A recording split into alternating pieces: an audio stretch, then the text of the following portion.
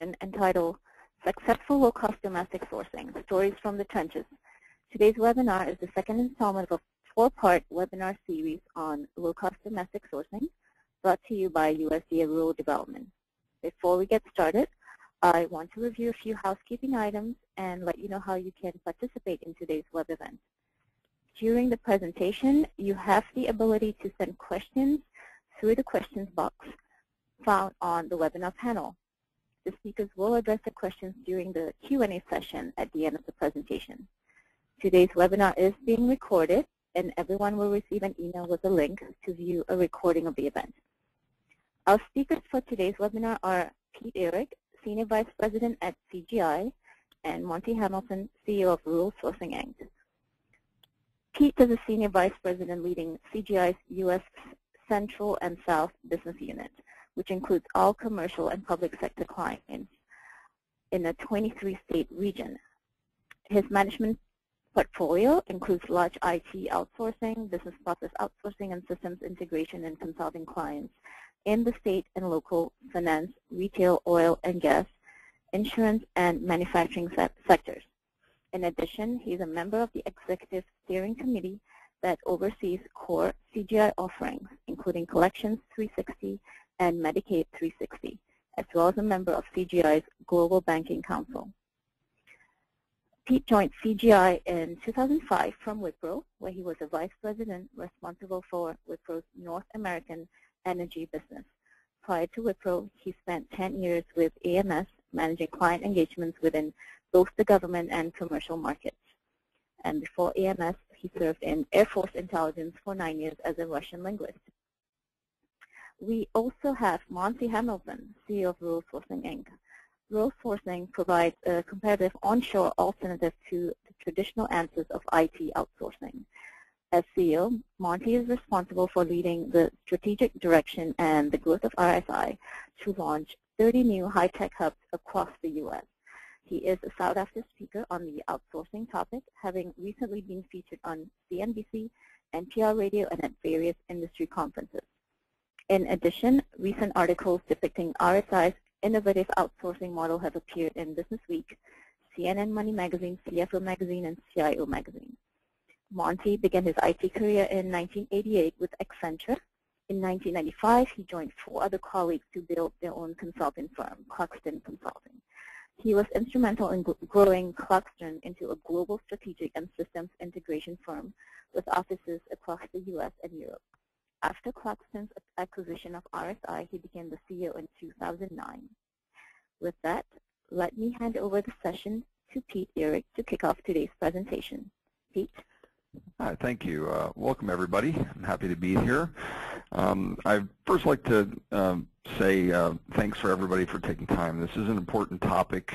If you saw the news today, my company, CGI, we were able to participate in a White House seminar called Insourcing American Jobs, where the President and Vice President talked about this phenomenon, this wave that we're going to talk about today about U.S. jobs actually coming back onshore. And so this is very topical. So if you can go to the next slide, please.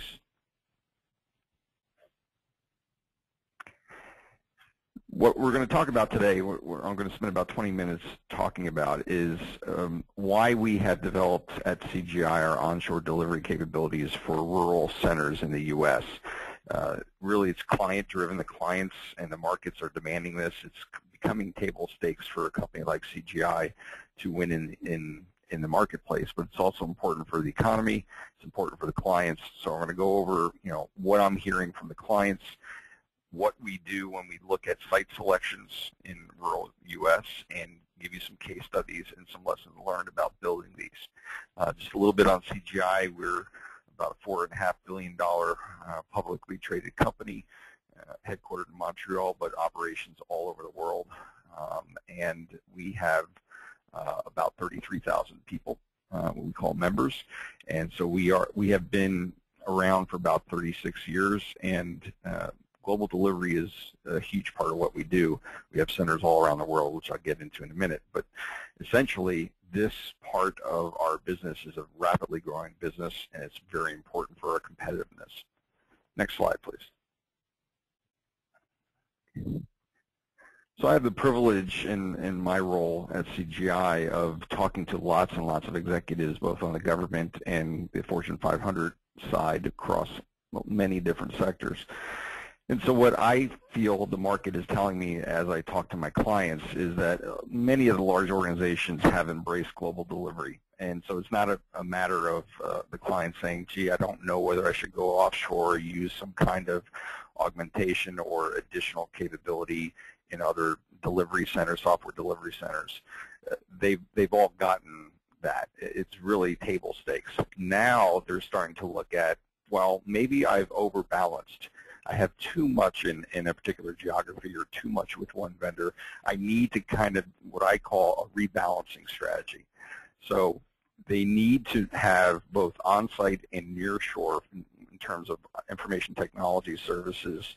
They need to kind of rebalance that. So they have to have some of their suppliers on-site because there's some high-touch, sometimes high-risk activities that you need to have shoulder to shoulder with your staff. And then there are intermediate tasks that you would like to have closer to your site. So onshore or nearshore makes perfect sense, but offshore is still a vital part of it. So it's not an either or for most of the large organizations. It's they have to do all of it, and they have to have a strategy to rebalance to make sure that they are getting the best economic value and the best risk profile for what they need. So I really see that also they're taking this rebalancing window, if you will, as an advantage to try to look at their mix of suppliers and partners, making sure that not every one of them looks like a cookie cutter of each one, right? So you need partners that have a diversity of skill sets, of talents that they can bring to bear, and also geographies. And so not everybody's going to be strong in every single geography, and you need that mix.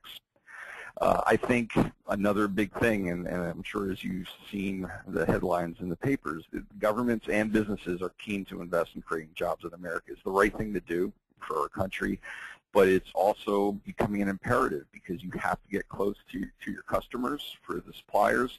The clients themselves need to be able to sometimes go out and touch their work, and flying halfway around the world is a little problematic when things are moving so fast. And lastly, I just want to make a point that with this rebalancing, one of the gating factors is really what's our talent pool. In the U.S., if you think about it, in the last couple of years, say in the last 15 years, we went through a dot-com meltdown and a telecom meltdown. And there was a big offshoring push, obviously. And so that, I think, put a little bit of a chill on college grads wanting to have IT careers. They were like, well, I want something that's got more stability. It looks like everything's going to go offshore. But that's certainly not the case now. And now we're going to have to play catch-up and making sure that we have the right talent in our educational pipeline throughout the country to take advantage of this, because there are skill sets in the IT industry that are very, very scarce. And the better we are as a country, as businesses, as government, partnering together to figure that out, the better off the country's going to be. And a lot of the innovation happens within the U.S., and you want some of that to be very close to the client sites. So next slide, please. The onshore delivery models is very important to a company like CGI and many of our competitors, and even companies that aren't necessarily just IT services, hardware manufacturers, and software companies. It really does a couple things for us. One, the clients are demanding it. I can't go to a client and say, all right, here's my model, and everything's got to fit inside this model. Whether it's geography or skill sets or different centers, I have to be able to come to a client, especially the largest clients, with a flexibility in the model that says I can source this in various different ways and I can migrate it across the globe as needed. So it really becomes table stakes. And we've been in this in the U.S. since 2006, really trying to aggressively develop these onshore centers to go hand in glove with our Indian operations and our Canadian operations and European operations. We've had success in Canada and Europe as well doing the same model, the local model. And part of our global delivery is on-site, nearshore, and offshore. So it's not one over the other. You have to have all of it. What this also does is promotes IT jobs and competitiveness. My business is a labor business. You know, my competitive edge are the people that I have and the talent that I can attract, retain, and grow.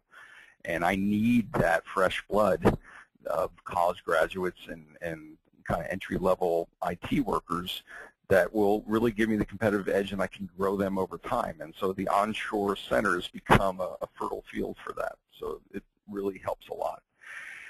And the third bullet is, you know, it supports national security objectives. There are some clients I have both in government and in some of the various commercial sectors where they can't have data outside the U.S. They don't either want it, or by regulation or by national security they can't have it.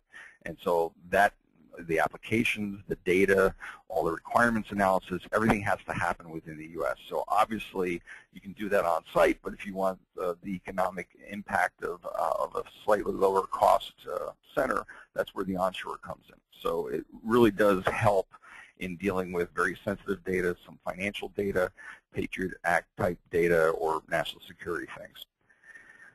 Next, please.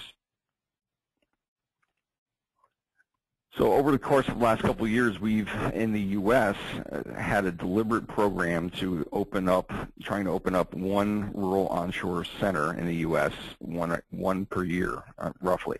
Our first center is in Lebanon, Virginia, and then we opened up one in Troy, Alabama, and we have just announced one in October, our latest one in Dalton, Texas, and I'll go through some details on the various ins and outs of that.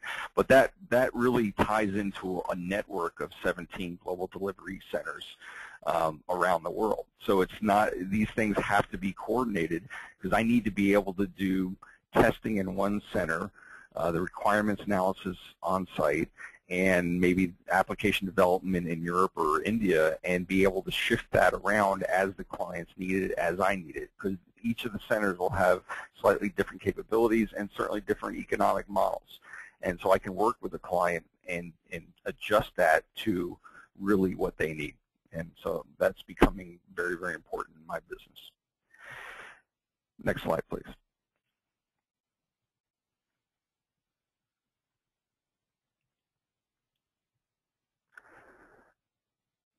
The range of services that we provide in the U.S. onshore centers, it's really kind of the full spectrum that we do in the technology field. So on the services side, we do a lot of application development and maintenance. We actually support client applications from our centers. We do software integration and implementation. Testing is a hot item for us because it's something that can be segmented, it can be packaged. It is the intersection between some business knowledge and technical knowledge, so that really works very well. We are also seeing a need for business intelligence and data analytics, because we can actually grow some of these younger people and train them in some specialties that can be leveraged across multiple clients, especially in the business intelligence area, which is very hot. And of course, business process outsourcing, when we engage with a client and in some cases they want us to actually run the business function for them, and so it's a back office type function, that is very suitable to put into a rural center, such as a call center or a business process back office operation. Now, obviously, we can do that overseas too, but sometimes the clients, both for quality purposes, for low turnover, or just for risk purposes, they'll want it onshore. It does give me a flexible delivery alternative, so I can go to a client and say, listen, I can put all this on site, I can put all this in India, I can put it in Europe, or I can put it in 2 different places. And it's all depending on what really is going to really meet the client needs. We implement the same quality tools and processes that we have in all of our major centers across the world, so there's a commonality of our delivery mechanisms, our tools, our metrics, across all the delivery centers. So we make sure that one doesn't get out of whack versus everybody else. So I've got to be able to be assured that as I source work, it is being done in the same quality manner, and I can kind of get a visibility into that regardless of what center it's in. Technology, again, runs the gamut from web services, database, to client server. And we have seen this in many different industries. So obviously federal, state, and local government, there is a big need for this. You cannot put all the work very economically in Washington, D.C. or one of the major economic centers.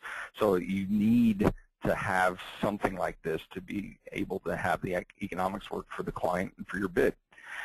Banking, insurance, and energy, healthcare, manufacturing, retail, telecommunications, all the major industries are either using this or really starting to kick the tires on this and saying, we have outsourced a lot of our talent.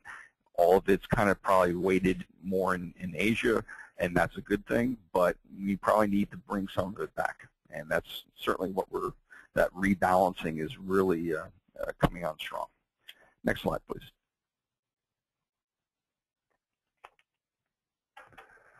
So the onshoring, as I would say, it's a win-win-win. So the clients win, the U.S. economy wins, and the companies win that provide it, like CGI. So the clients, they get a low-risk solution with low attrition, with a diverse skill set. They get access to highly skilled U.S. talent at probably a 20 to 30% savings off of doing it in a major metropolitan area or on-site. It doesn't mean all the work has to be done there, but it's a portion of what they do. It's high quality, it's efficient, the communication barriers are zero. All right, these are people that will culturally automatically understand what you're talking about. Often it's an hour or two away as a plane ride. So if you want to go visit your team, visit your work as a client, it's right there. So that proximity is a big thing for lots of clients. And there's ability to quickly stand this up, and it's scalable, and we've proven that. The economy and workforce, you get to source IT white-collar jobs in rural America, where you have great feeder systems with community colleges, where if you didn't have stuff like this, the kids that would graduate to college with associates and bachelor's degrees and anything in technology related would have to move out of the area to go to Charlotte or Washington or San Francisco, which is great, but you need some alternatives, and this is one way to kind of bring this stuff back home. And so I think it's just it's a great thing for the communities, it's a great thing for the colleges, and believe me, we get a great workforce out of it. We get very motivated people, very low attrition, and we pay above average wages in these rural communities. So it's a great thing for the communities. CGI, what we get out of it, I have a greater ability to meet the client needs in a flexible manner, which translates into winning more than my fair share of work. I get to grow a U.S.-based talent pool, and we have more opportunities for these members. Some of these members that we have in the rural shores, as they get more experience, will start going on the road to be consultants, and that opens up a whole new career path for them. And certainly, we feel like it's important to give back to the community and to our country here. So I think it's a win-win-win. And so what I like to talk about is some specifics about some things in the trenches here. So go to the next slide and the next one. When we go look for a site for a rural shore center, we very much align with what the TechAmerica framework looks like. So we look at the cost of doing business, what's the real estate, the laborers, the labor pool, the taxes, airport access, any kind of state, local, and federal funding available to offset this. You look at the workforce. What's very important is you got to have the education, the infrastructure to kind of plug into, because that is your feeder system for these rural centers. You look at quality of life, because people are going to want to have to stay there and really enjoy their life and have access to real estate. So we look at that, and you look at the business political environment. You have to have a partnership with the local political environment and with the education environment. Next slide, please. So our one case study, our first center was in Lebanon, Virginia. We opened the building there in 2007. We now have 420 members, and it's still growing.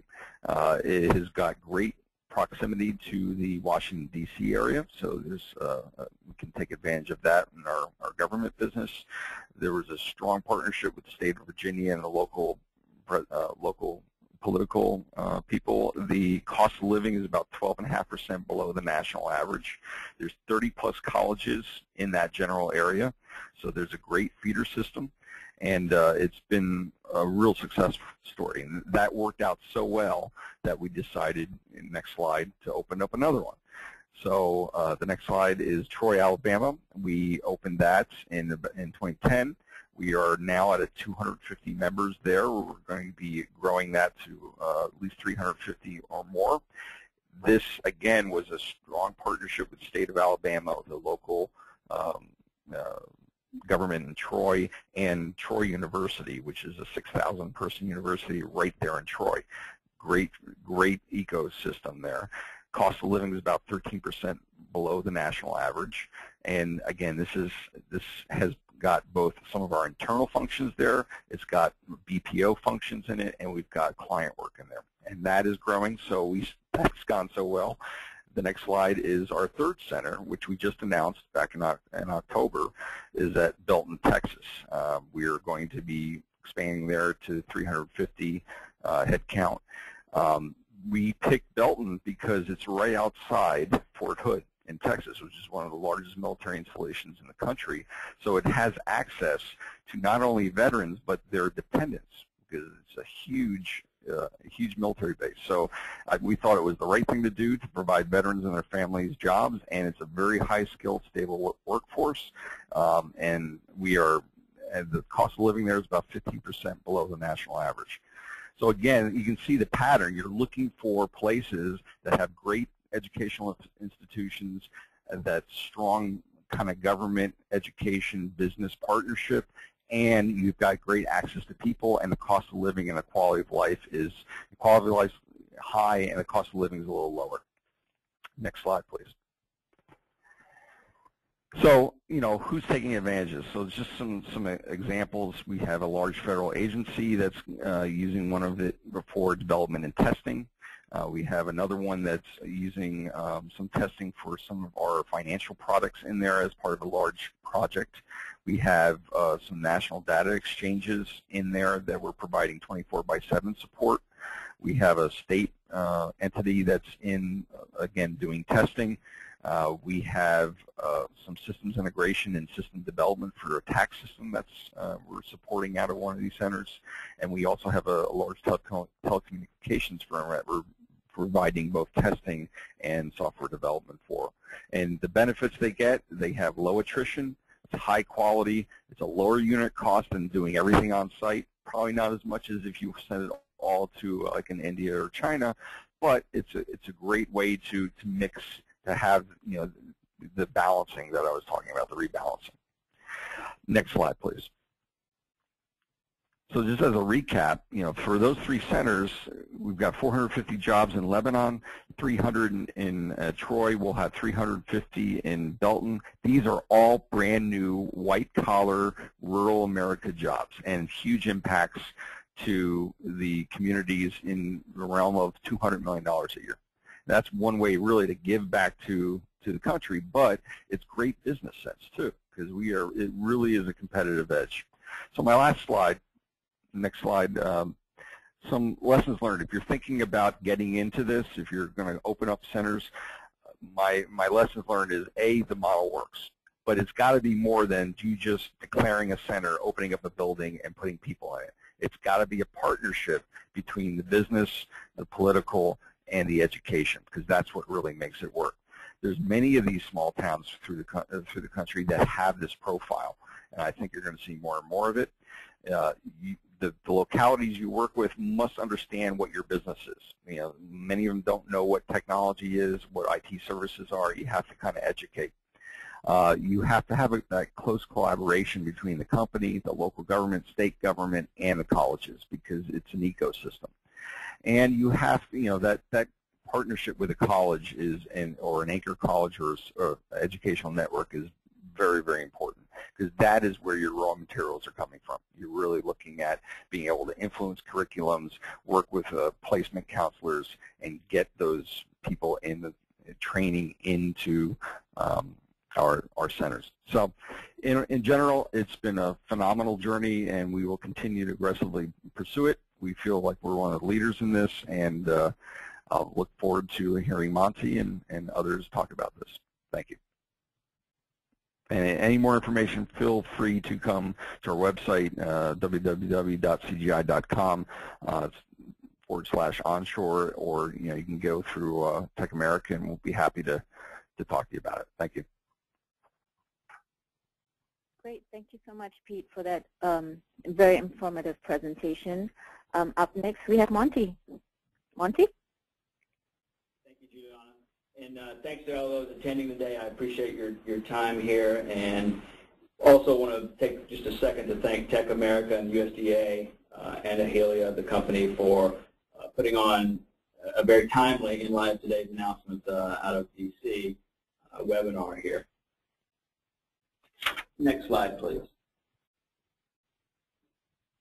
So just as an agenda, quickly, I'll give you a little bit of background about who rural sourcing is and some of the things that we do. Talk about some of the trends at a macroeconomic level that are driving interest now in rural sourcing or domestic sourcing. And then 3 categories of stories from the trenches of what it means to do this, to create these jobs here in the U.S. and to deliver these services from what has traditionally not been technology hubs. The next slide.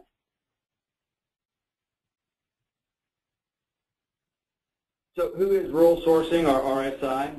We were founded actually back in 2004, so very much consider ourselves the pioneer and innovator of this model of going to lower cost of living, higher quality of life locations where we can have a cost advantage and deliver high-end technology services.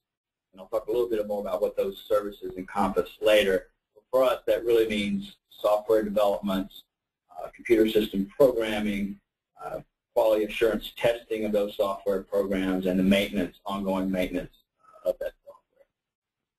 We were founded actually by a former CIO out of Baxter Healthcare out of Chicago, who had her challenges, as we'll say, with the offshore model and making it work consistently.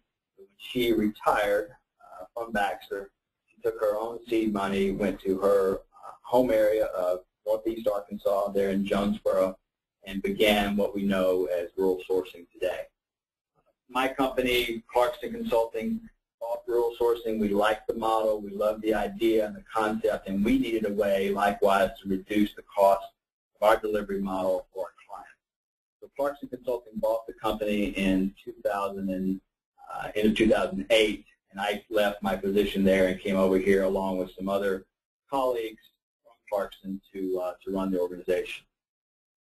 We are a pure play, 100% domestic, onshore, alternative to offshore. So we don't have other delivery centers in other parts of the country. We put 100% of our effort on a daily basis, 100% of our dollars, and 100% of our energy into creating these IT technology jobs here in the U.S. We, from a overall idea of what we are trying to do as a company is really change the experience for our clients of outsourcing. Outsourcing has gotten a very negative connotation to it, become a dirty word. And what we're trying to do is change that experience to doing it here onshore and being able to work collaboratively, real time with our clients, and provide the same cost savings that they might experience or expect having taken the work offshore.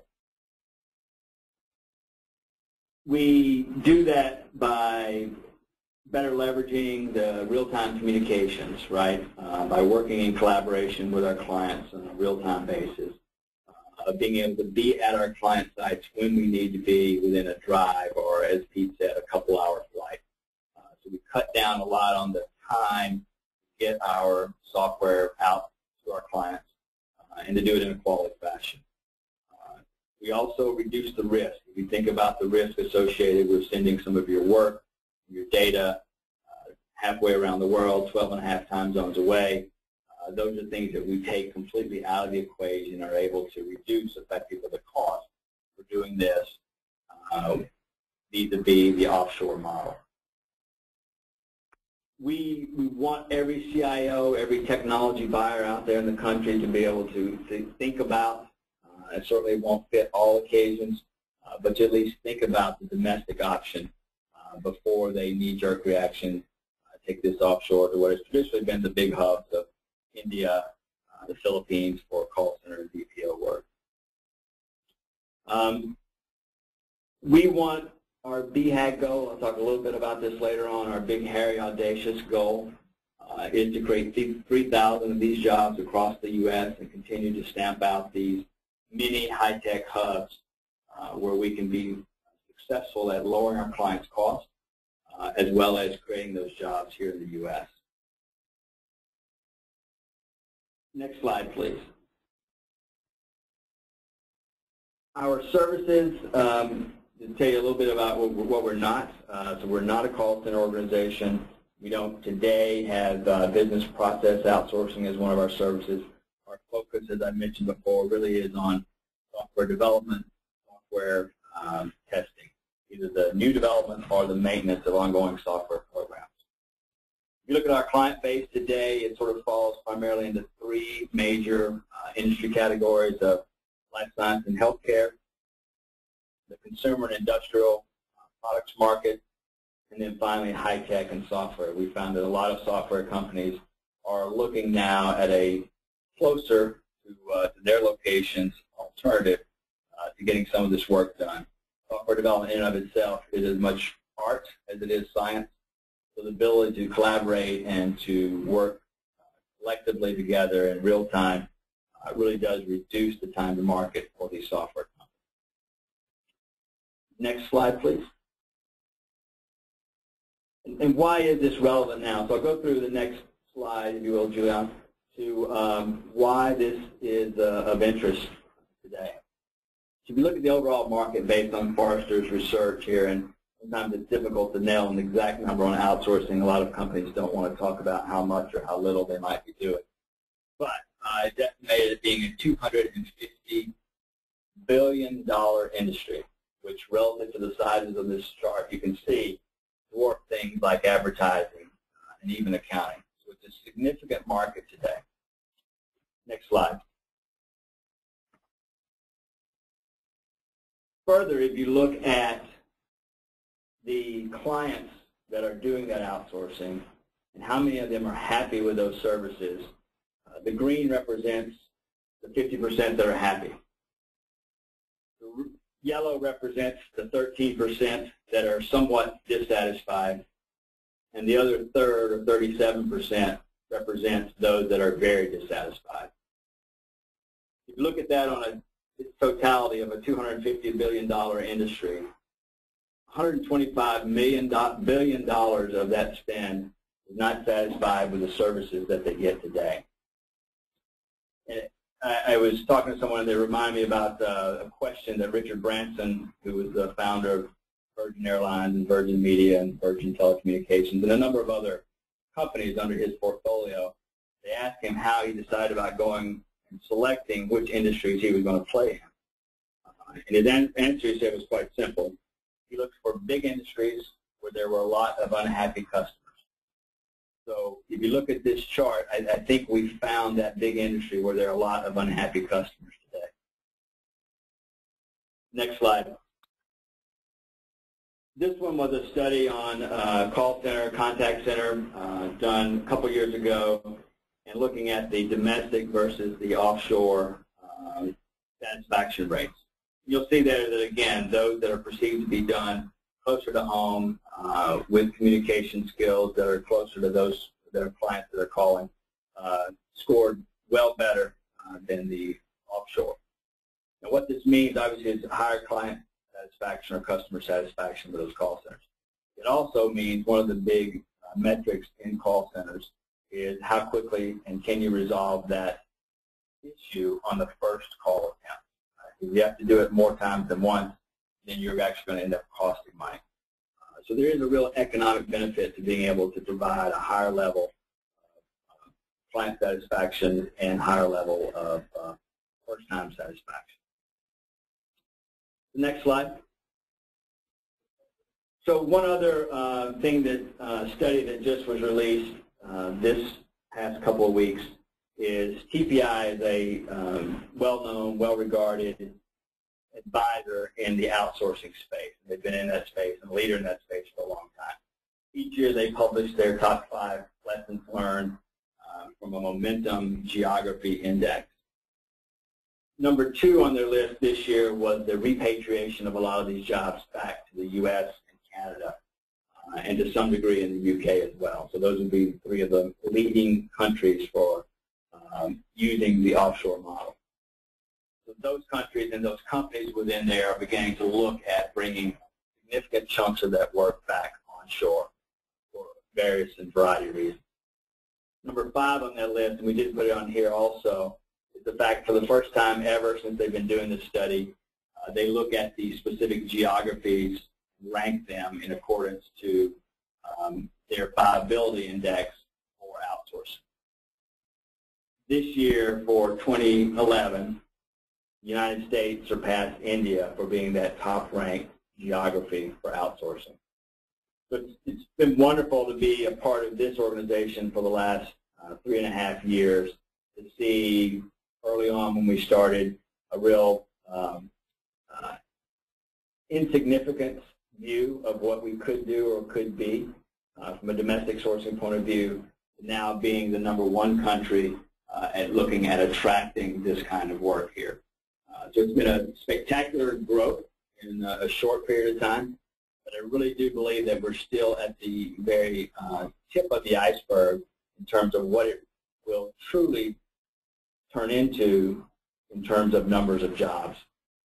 If you go to the next slide, what I believe over the long haul, and this may be it will be some number of years, is that if you look at that $125 billion of unhappy money that's being spent, if you just take 1/3 of that and say we could bring those jobs and those dollars spent back here to the U.S. to be done here, that would equate to 1 million jobs back here in the U.S.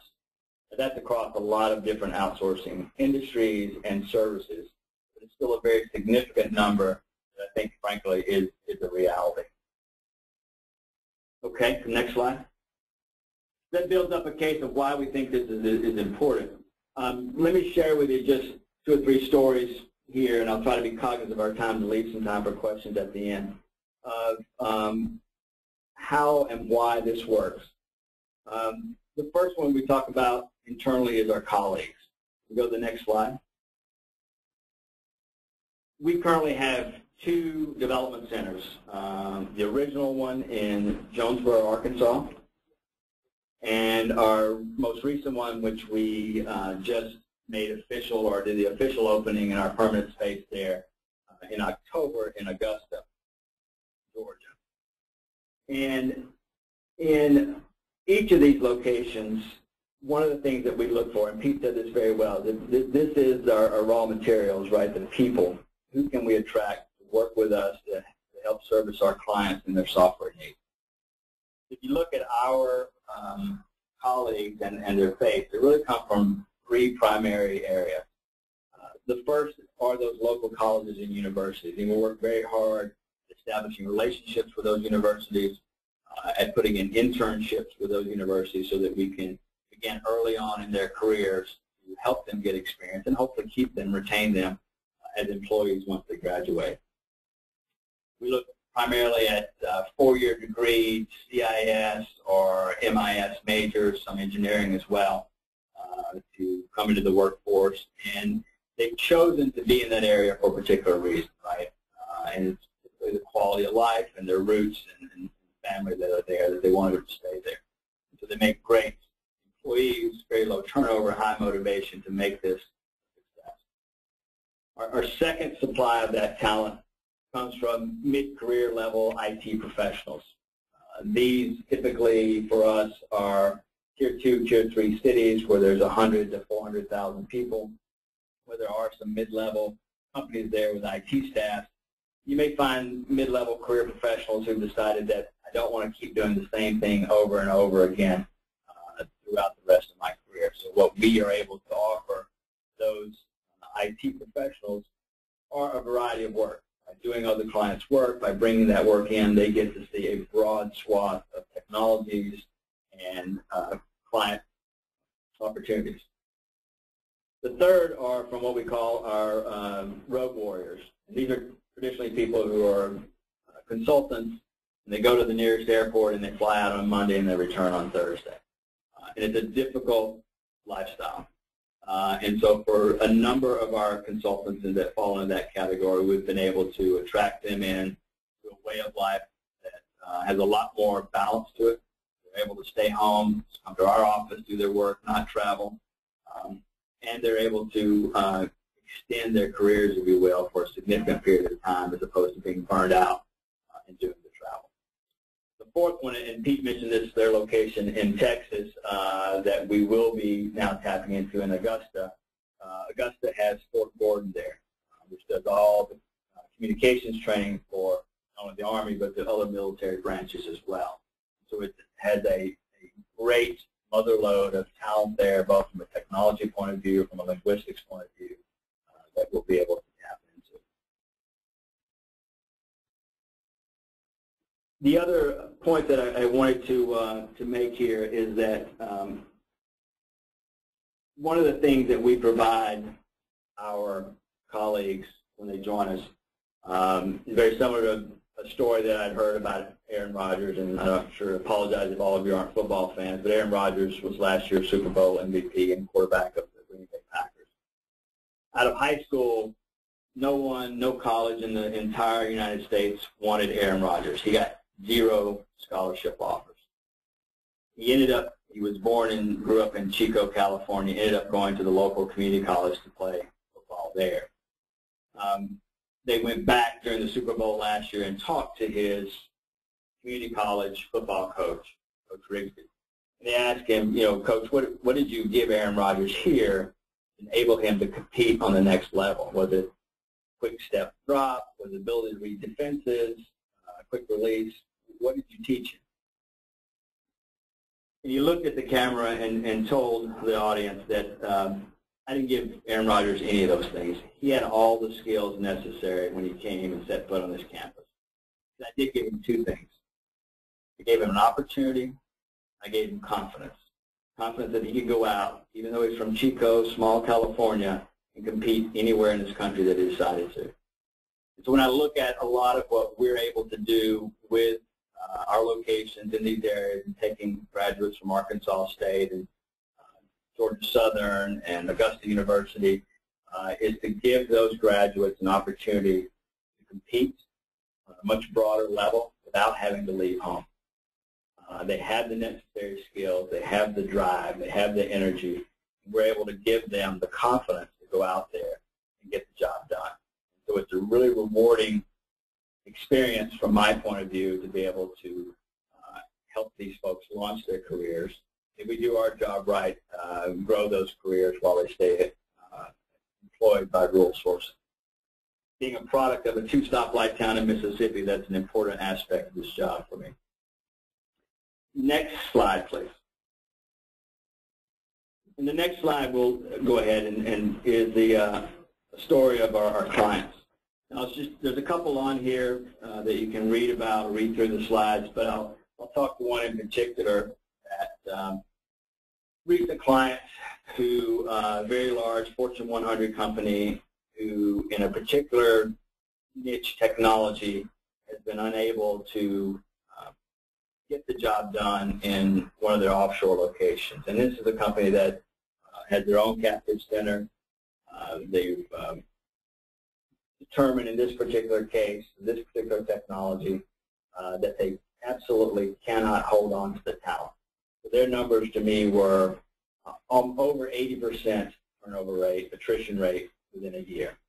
So that means that they're hiring 100 people in the beginning of here of January. By the time they get to December 31, they're left with 15, 17 of those employees. That's not a sustainable model for any business. It's very costly. And so one of the things that is very appealing about our model is the lack of attrition, the ability to scale those resources in that particular technology and hold on to them. And so it's been very rewarding, again, to be able to grow a piece of our business, knowing that we have some competitive advantage, and that from an economics point of view, we make a lot more sense economically in this case than their other alternative. Likewise, we've worked with a couple other companies here supporting CRM systems that we compete with other service providers for, and also have taken some other software companies and supported their enterprise or their commercial software applications with their direct customers. So next slide. One more and we'll wrap up. Stories from the trenches about our communities. So one of the things that we believe very strongly is in giving back to these communities and being a economic engine for that community, an incubator, an accelerator for that community, and to help that community itself grow and prosper. And we work very hard at developing those relationships with the universities, with the local business leaders, local offices, etc. And one of the things, and I know we have some economic development people on the line here, and don't read too much into my contacts here across the U.S. These are actually not real sites that we've selected, but to represent what our big, hairy, audacious goal is, which is to establish 30 of these mini high-tech hubs across the U.S. But when we went through our site selection for the most recent site and ended up in Augusta, we looked at 4 different states and 7 different cities within those. When we went to Augusta, the president of Augusta Tech was at every meeting we attended. The mayor of Augusta was at every meeting that we attended. And in fact, the first meeting with the Economic Development Group and the mayor and the president of the university, I didn't get 90 seconds into my pitch on what we are and what we do, and he cut me off. He said, "I get it, Monty. You're going to bring 100 well-paying jobs to my community. You're going to keep 100 bright, young, educated minds in my community." And then he said, "What do you need from me to make that happen?" And I'd say that Augusta has lived up to that request. Not only did they pitch me that when we were site selecting, I recently brought a prospective client over. This was just after the holidays, and so there wasn't a whole lot of lead time.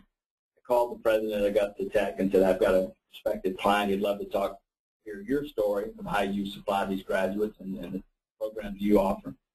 He said, "Absolutely, bring him by my office at 10 o'clock. It'd be great." I called the mayor and said, "Mayor, I've got a prospective client here at the Fortune 100 company. I'd love to at least introduce him to you. How about I take you to lunch?" And so I tell those stories because of the fact that it wasn't just a sales job. The support has been there ongoing as we continue to invest in those communities and as we continue both to grow our presence there.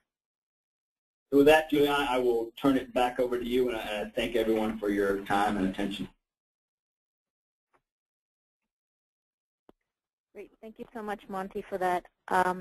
We're now at our Q&A portion of the session. We've had some questions come in, most of them for both Pete and Monty. I'm going to start with the first one here. What are the best aspects of locating these centers in smaller communities? And what are the challenges that people need to be aware of when they do this? Can we start with Pete?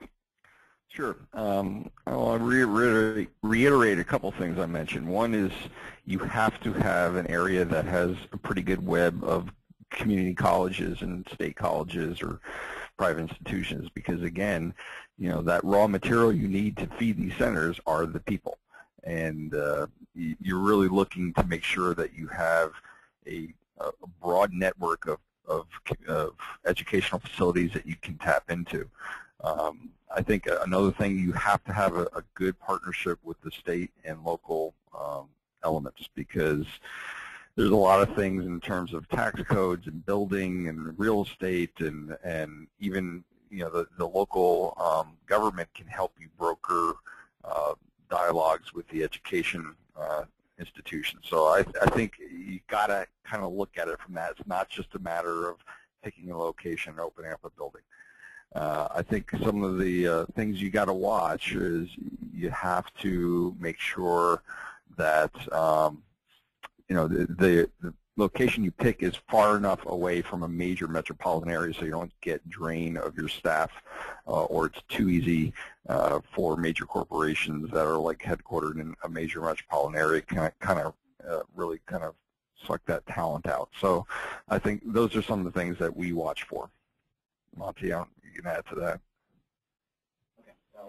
Yeah, thanks, Pete. I think in terms of the questions of what you get when you locate there, you get a highly dedicated workforce, highly motivated workforce, and a workforce that is very amenable and trainable to growing their careers.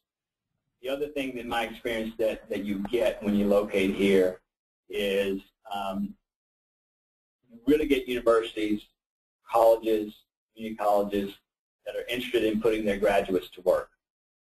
So one of the things that we talk to with professors where we've had relationships ongoing is what are the next things that their students need to learn in order to be employable by you.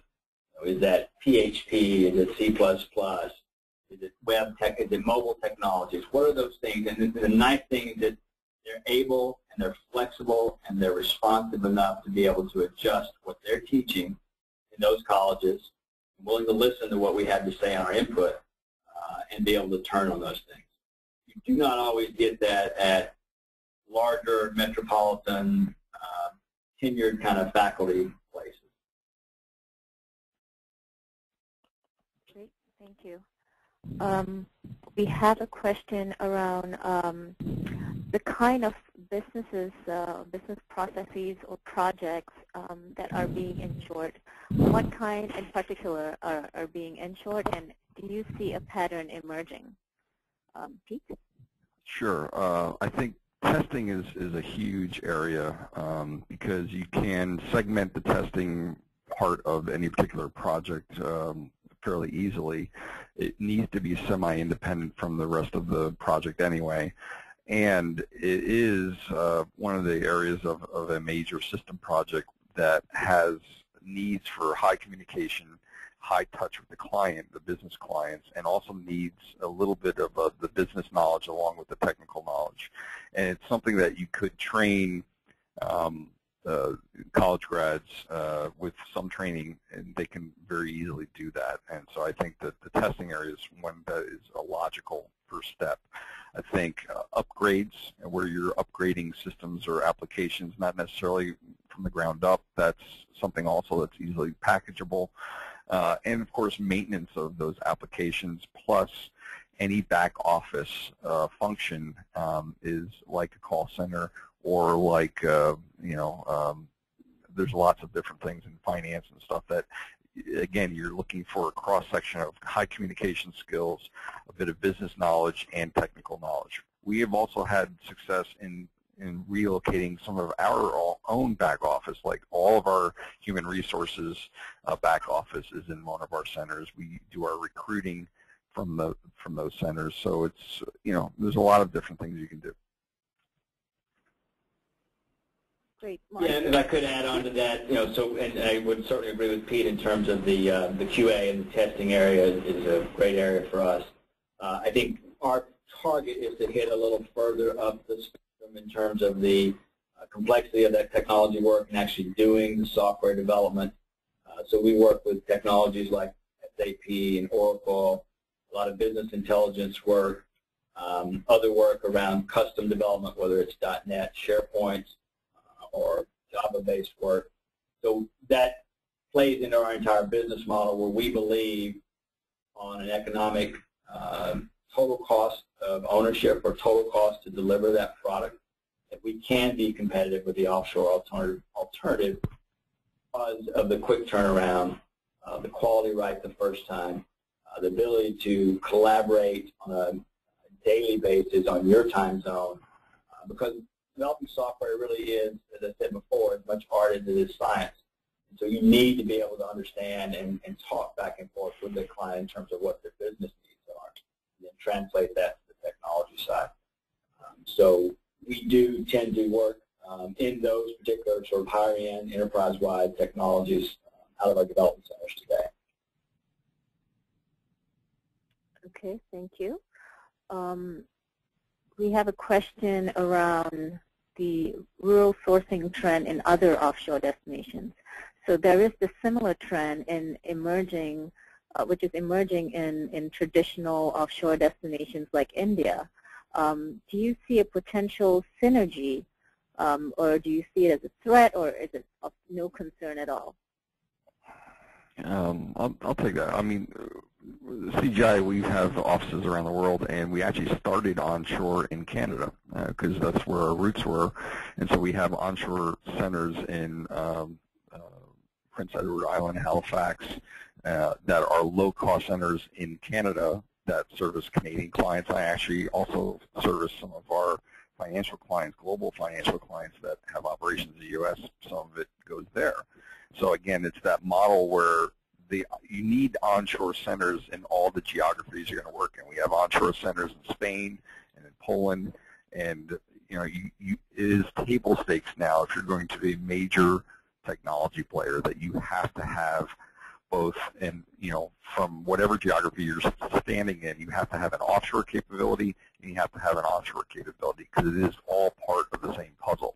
The clients are demanding, I need access to talent wherever that might be. I need a 24/7 follow the sun model that I can do coding during the day, and then somewhere else when it's a day there, you can do testing and so on and so forth. So I think it's not a threat. It's just the way of the world. You have to be able to harness it both competitively and to service the clients.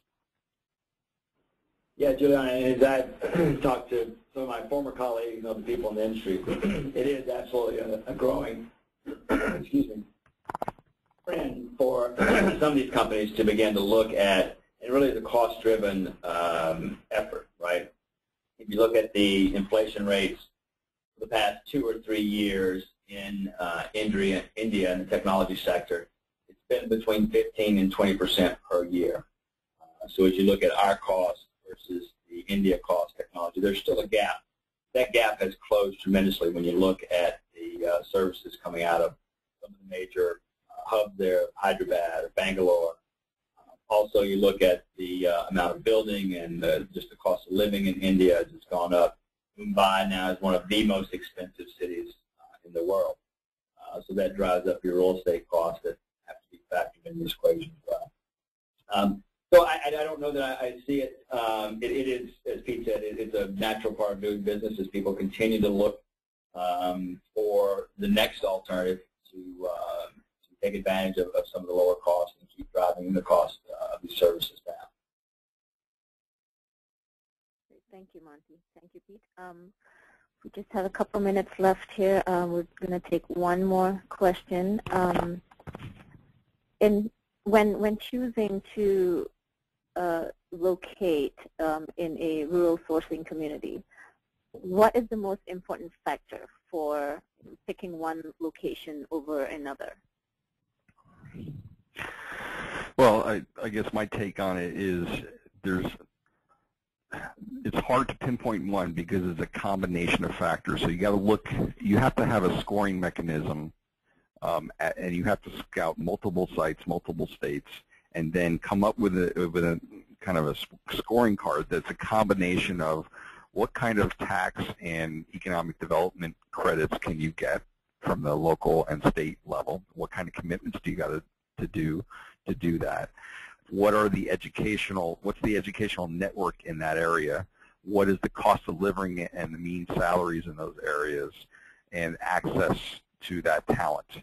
And so you got to kind of put those three together, because if one of those factors are way out of whack, it's going to probably knock it out of competition for what you need in that particular time frame. So, you know, we're very diligent in doing that. And so it's not all about, say, the economic development credits, or it's not all about the education, because you have to have all of that in order to make this work and make it grow. That's my take. Yeah, and I would concur with most of what Pete said there in terms of looking both certainly at the university, the feeder systems, the schools, the business environment, business climate there is important to us. Not being too close to another major metropolitan area, because that will drive your talent somewhere else or drive up your costs. The one thing that we do tend to shy away from is not building too much emphasis into our business model or even our selection process based on the tax credits and the incentives offered at the government level. Those things can be a little difficult to come by, and if administration changes, who knows what's going to happen, right? So we'd much rather build a long-term sustainable business model based on what we think the cost of living is going to be, the salaries there, the input of talent, and looking at how we would do that necessarily without leaning on any government subsidies. Not that we'll turn them away. We certainly are interested in talking about them, but I don't want that to be deciding nor driving factor. Okay, great. With that, we come to the conclusion of our webinar. We'd like to thank USDA Rural Development for sponsoring this web event, and our speakers, Pete Ihrig and Monty Hamilton, for taking the time to share their experiences, and also thank you to you, the audience, for joining us. Thank you so much. Thank you. We look forward to hosting you actually on our next webinar. As I mentioned earlier, this is the second installment of a 4-part webinar series, and we have the next one coming up on February 8th around rural sourcing programs and incentives. Please look forward to an email follow-up from us with links to today's webinar recording. Once again, thank you very much. Thank you. Thank you.